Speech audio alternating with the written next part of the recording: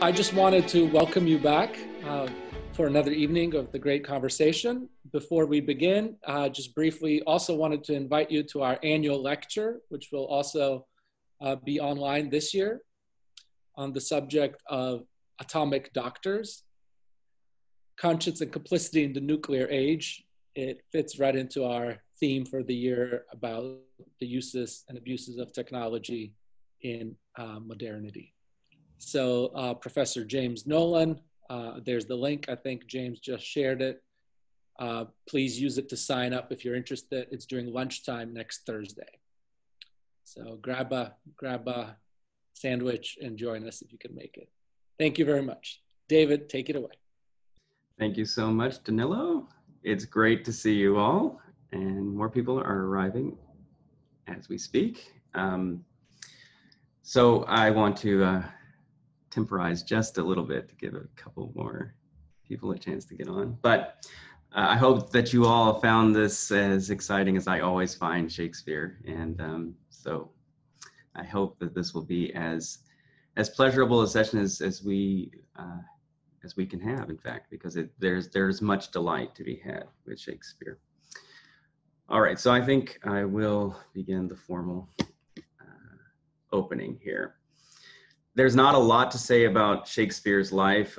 You might expect with a writer who's had perhaps more effect on the subjectivity of humanity than perhaps anybody else would have more biography for us to grab onto. But as Harold Bloom, a great literary critic, says, that the one writer who truly seems to have become himself only by representing other selves, Shakespeare, because he put himself and found himself in his plays especially, one might not be surprised if one thinks about that his life might be more to be found in the collected works than in a recounting of the details of his life. But we should have some of those details in mind. So he was born in 1564 and he died in 1616. He was from a modest family. His father was a glover and his mother came from a Catholic family. So there's in the Catholic world a lot of talk about the recusant possible recusant connections, the crypto-Catholic possibilities with Shakespeare. The family lived in a prosperous market town in the English Midlands, in a town called Stratford-upon-Avon. The grammar school would have given William a very solid education in oratory, rhetoric, and classical literature. This is an educational landscape that has been shaped by the humanist revolution that we've already talked much about in the last few weeks. At 18, he married the 26-year-old Anne Hathaway, not the actress. They had a daughter, Susanna, 6 months after their wedding. And then not 2 years later, they had twins, Judith and Hamnet. And that name obviously has significance. Hamnet died at 11. So Shakespeare has these two daughters, Susanna and Judith. And that's very important because in the late plays, of which The Tempest is one, the father-daughter relationship is crucial. Sometime after losing Hamnet, he would have gone to London and begun a multi-pronged career as an actor, a player, but also as, of course, a playwright, and also as a businessman, as manager of the theater company, which was the Lord Chamberlain's Men until Queen Elizabeth died and King James took over in 1603, and then the company became known as the King's Men. Of course, his theater in London was called the Globe, and that indicates already the kind of scope of dramatic art in the Renaissance, the notion that, and this is pervasive in Shakespeare, and we see it here in this play, the notion that our lives are a play. And the theologian Hans Urs von Balthasar talks about a theodrama. Shakespeare is not overly religious in his plays. In fact, that's one question about the Tempest, is why it's really not explicitly Christian at all, and that's a enigma for us to think about. But he wasn't very partisan about anything. He was human. He covered the whole. He wanted to encompass all of human experience, and because he was so, we can say here, little c Catholic, so open to the whole, he was able to change our very experience of ourselves, our own interiority, what it means to be a person with feelings. He's essential in that story, and it's not just in the West. In so far as the Western technological project has taken over the world, the Shakespearean project of human personality has also done so. We'll want to think about these claims because, of course, consumerism has a way of flattening interiority, so that's a question. And Shakespeare's not as read the way he used to be. But as the Commonwealth Shakespeare Company, who does the free plays on the Common here every summer, except this summer, and they were going to do the Tempest, so that'll be next year. They talk about how 2 books went west with our pioneers. Everybody had a Bible and had a copy of Shakespeare's collected works, and that's important to keep in mind. Shakespeare shaped the early modern English language, and therefore just English as we know it, more profoundly than any other author. He wrote around 39 plays. We don't have all of them. 154 sonnets, various other poetry, and he had a great influence in all of these genres. When Harold Bloom talks about the invention of the human as one of as what Shakespeare has done in his work, that might seem hyperbolic, but he's not the only one who talks this way. That is, it's a claim that Shakespeare is the greatest writer who has ever written, and I think that is very plausible as a claim. Jacques Barzun, in his history of modernity, says, making character a category of thought yielded nothing less than a rival to the physiology of the humors, namely psychology. The cognate fact is that in the drama before Shakespeare, there are no characters, only types. Literature presented great figures made distinct from one another by a well-marked trait or two, but not rendered unique by complexity. And that could be a controversial claim, but if you think about the experience of reading Homer and the experience of reading a modern novel, the claim here by both Bloom and Barzun is that the shift, the difference in psychological feel from the pre-modern to the modern has everything to do with Shakespeare. And that, I think, is a defensible proposition. There's a claim that we are shown more of human interiority, its passions, its scope in Shakespeare than anyone else. And conversely, that we, therefore, reading Shakespeare, seeing Shakespeare performed, access our own interiorities differently. If we want to speak of a Western subjectivity, the individual, to speak of personality in the absolute way moderns speak of it, this new thing, Shakespeare is the one that one could point to most readily. There's the claim that Bloom makes that no one before since Shakespeare made so many separate selves. So there's the sheer number of characters. I might want to point out that Dante, of course, involves a huge number of characters in his own Commedia, but there is a difference. I mean, I think Dante's part of the story, an essential part of the story, but if you think even about the Divine Comedy and those subtle portraits we do get, is there not a difference? Is there not something that Shakespeare is, in fact, moving along? After King James ascended the throne in 1603, by our best guesses, because we don't have a lot of sure knowledge about when the chronology of the plays, but it seems that after that accession, there was an immense creative bursts from Shakespeare that so from 1604 to 1607 or so, Othello, Measure for Measure, All's Well That Ends Well, Lear, Macbeth, Antony and Cleopatra all seem to have come from this period of 3 years, a remarkable production. But then in the last years of his playwriting career, at least as a solo author. So he did write after The Tempest with John Fletcher, a couple of other plays, including Henry VIII. But The Tempest is the last of his solo authored plays, and it seems to have been produced in 1611, in fact, before King James at Whitehall. And again, the next year in the nuptial celebrations for his daughter, Princess Elizabeth, who was affianced to the Elector Palatinate, Frederick. In the last year, 1608 to 1611, the last plays of Shakespeare are all what a later critic, and most critics have taken the term up, termed romances: Pericles, Cymbeline, The Winter's Tale, and The Tempest.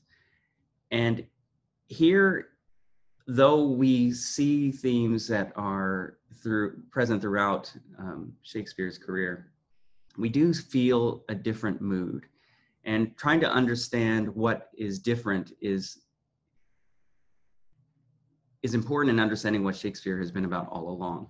Part of the point of this conversation, this lecture and this conversation is to hopefully reignite, if the flame of pleasure that you take in Shakespeare was never lit or has died out, I would hope to foster a reignition of that, because it is difficult to find an author who gives as much pleasure as this author does.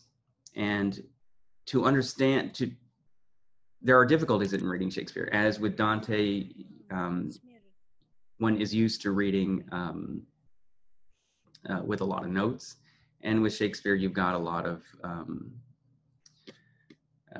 footnotes about the language. Here in this presentation in our volume, we don't include those notes, and I think The Tempest was a good one to start as far as reading a clean text. One should stop every once in a while to read a word that you don't get the hang of as in context. But generally, he still makes sense, even though this is a language 400 years separated from us. And I would want no one to be scared off of the pleasures of Shakespeare because of difficulties of language.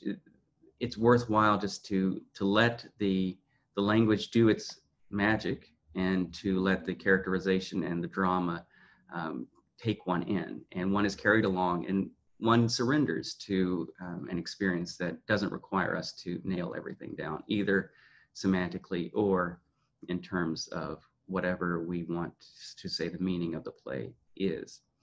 So I don't want to say that this is what Shakespeare is saying about X in The Tempest or in his work, but there is something going forward in his work, especially in these last plays, clearly about forgiveness and reconciliation, which come to the fore as the great preoccupations of his work. And that, I think, is the thing that gives us a great entree into understanding what is going on in these plays. The Tempest is the second shortest of the plays that Shakespeare wrote, the shortest being the Comedy of Errors. And those two plays are actually the only ones that adhere to, in some way, to the neoclassical unities of space, time, and action. In The Tempest, we see everything happening within more or less 3 hours, more or less one place, this island, and more or less one plot. And of course, describing that might be a little difficult, but something like revenge, or something like preparing for the future of Prospero and his daughter. This island is a thing for us to consider. Where is it? It clearly is the case that Shakespeare is drawing off of contemporary explorers' accounts of the New World. But when that term shows up in the play, "O Brave New World," he's not first referencing the voyages of exploration, and that's something we have to think very very intently about. He's trying to revitalize the old, and we can ask ourselves how successful he might be in the avenues that he's going down here. The island is explicitly located somewhere in the Mediterranean, but it's very liminal. It's in between heaven and earth, and politics and the monastery, and history and eternity. It's in between, and that's a question as to why this setting, what's going on here, who's being changed. We see a lot of structural doublets as far as what has happened to Prospero before the play begins, and is related by Prospero to his daughter at the beginning of the play. But we also see that being replayed for us in the conspiracies that go forward as the drama unfolds. The island seems to be something like what the theologian Origen called a moral gymnasium, that the world is here to exercise us for morally, and to make us the persons we are meant to be. There's something about that. Is it, as I ask in the questions, is this a good or bad place, right? The father-daughter drama is very, very salient here.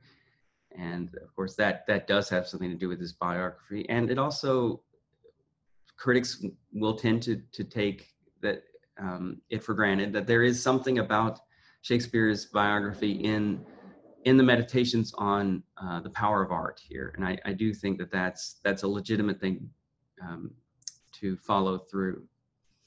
The structure of this play is very perspicuous, certainly compared to others of his plays. It's a play that you could hope to somehow get into one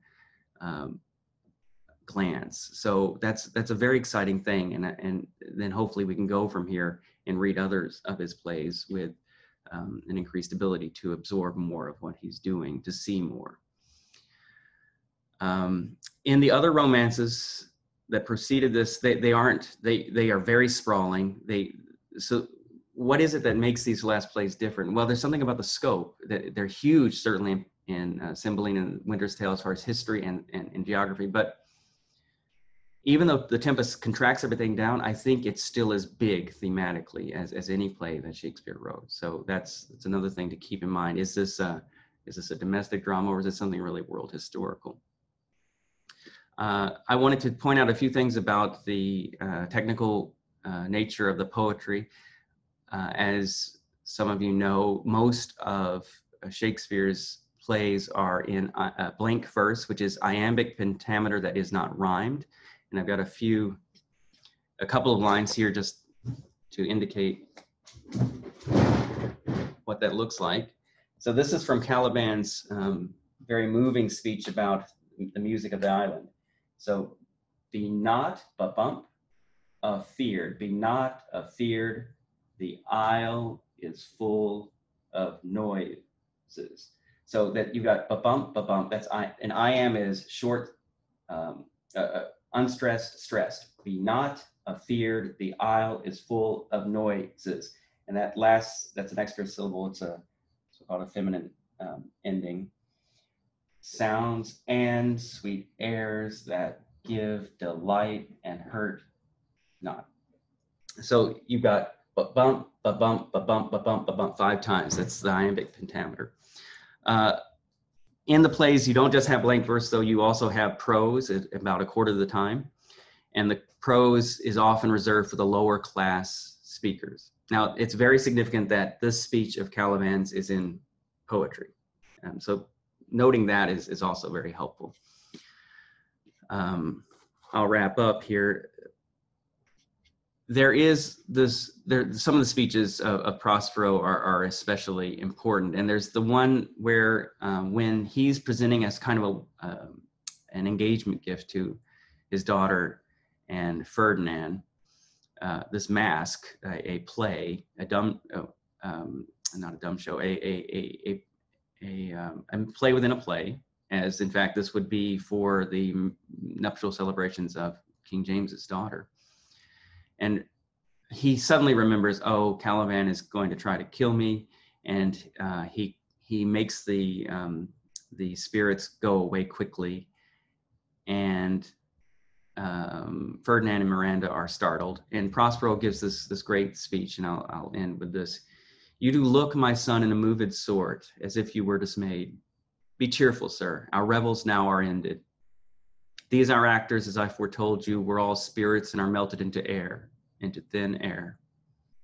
And like the baseless fabric of this vision, the cloud-capped towers, the gorgeous palaces, the solemn temples, the great globe itself, yea, all which it inherit, shall dissolve, and like this insubstantial pageant faded, leave not a rack behind. We are such stuff as dreams are made on, and our little life is rounded with a sleep. Sir, I am vexed.